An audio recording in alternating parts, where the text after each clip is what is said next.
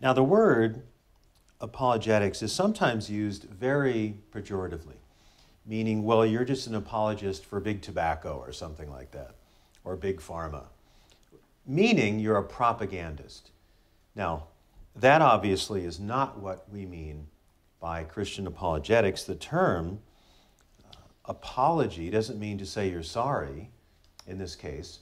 It means to give a rational or reasonable defense. So you think of the Federalist Papers, that was an attempt of these writers to give a rational case for the American form of civil government being federalism. So those papers were an apologetic.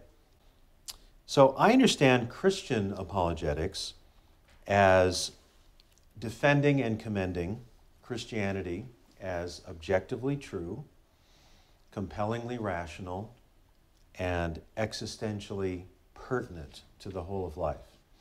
So here we're dealing with truth and meaning and rationality.